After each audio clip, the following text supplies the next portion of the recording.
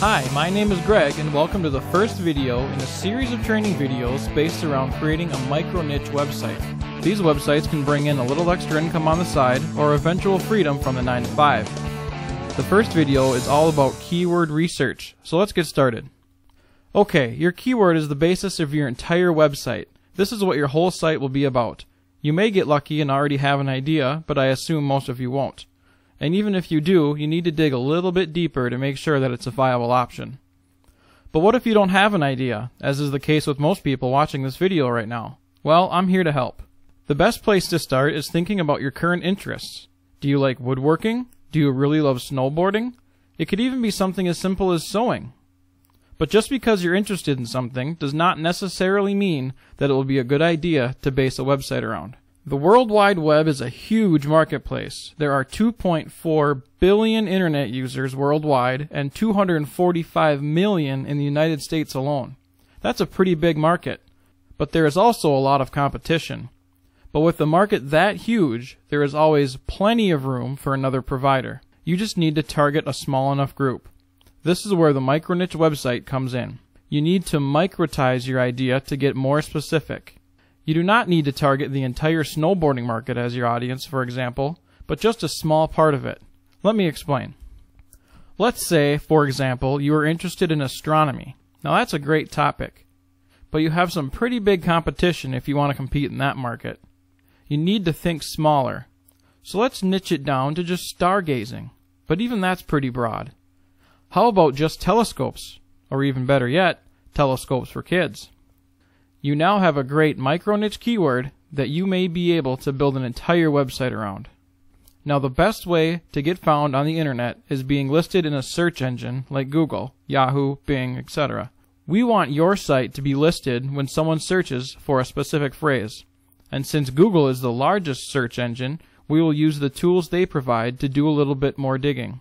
So using this example, let's do a little bit more research to see if it has the potential to attract enough attention to make it into an online business.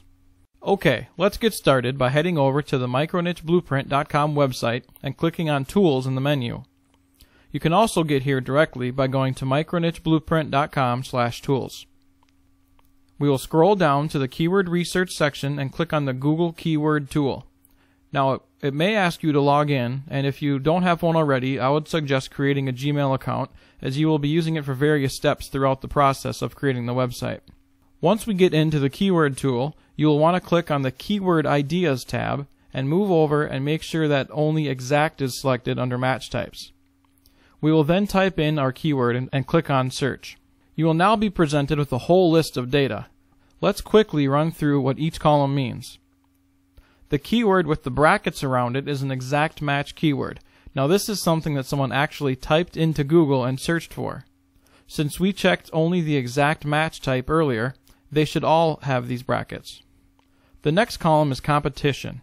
Now this is not exactly what you may think. This is not competition for you, it's actually competition for advertisers, since this is the primary purpose of this tool. So a high competition actually means that there are many companies competing for ad space using that keyword, which means that people are paying to have ads displayed when this is searched, which in turn means you have a greater chance at making money using this keyword. The global monthly searches column is exactly what it sounds like. It's how often, on average, in a given month, this keyword is searched for. The local monthly searches column is similar to the global one, except it's the number of searches in a given location, in our case, the United States. The final column that is shown here is approximate CPC, or cost per click. Again, since this tool is mainly used by advertisers, this is the estimated cost that they will be charged when someone clicks on their ad.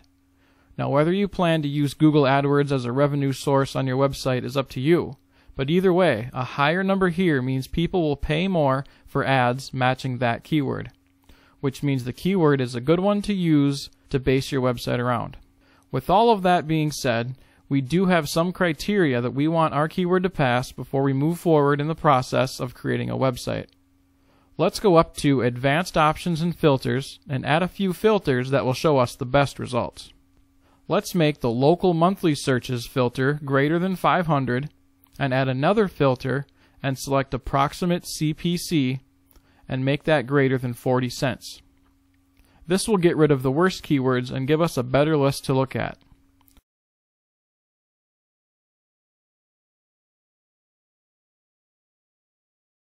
As you can see, our Telescopes for Kids keyword passes these tests. If you look at the other keywords on this list, you'll see some large numbers for telescope and telescopes. But a large number here usually means there's also huge competition.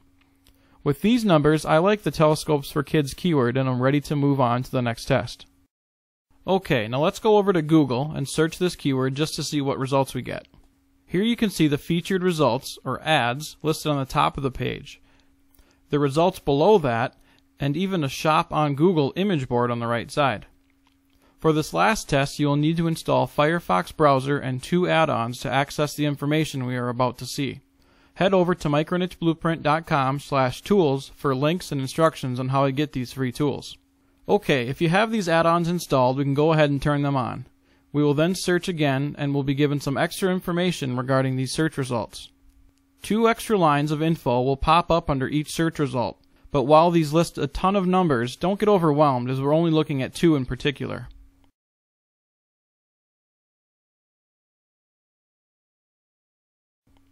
First, let's look at the top line labeled SEO Quake. The only number we're interested in here for now is the PR, or page rank. This is kind of the score that Google gives the website, and a higher number means it will be harder to beat the search results with your own website. In this list, what we are looking for are zeros, ones, and NAs. On this first page, we will want to make sure there is more than 1 with a page rank of NA, 0, or 1. This indicates that the listed website may be easily overcome by your own in the rankings, and since our goal here is to get ranked in the first page of Google, that would be great. On the second line of data, we are looking at the backlinks number, which is followed up by the LKS. Backlinks are the number of pages that link to this page. The higher the number, the better the results. So we are looking for low numbers here. What we are looking for here are 3 results with less than 15 backlinks. This would also show that one of these sites could be overtaken with your site that you are about to create. And the last thing we'll look at is if your keyword is in the actual URL of the page. On this first page of Google, we want there to be at least 3 without the actual keyword in the URL. So scrolling through the list here, it seems that keyword Telescopes for Kid passes the test and has the potential to be listed on the first page of Google. Now that's very important, as 90% or more of search traffic comes from this first page of a search engine. Most people will not continue on to page 2. Instead, they will just search using different keywords if they don't find what they are looking for. So remember, the keyword you choose becomes the basis of your entire website, so be sure to do your research to make sure the idea is viable before moving on. If you're having trouble thinking of an idea, just think about your current interests. What do you do in your spare time? What makes you unique? What advice or help do others seek from you? Now when you get that first idea, then microtize it. Make it specific so that you can become the go-to website for people looking for information on your specific topic. That's all for this video, and you can view the entire series for free at micronicheblueprint.com. Thanks for watching.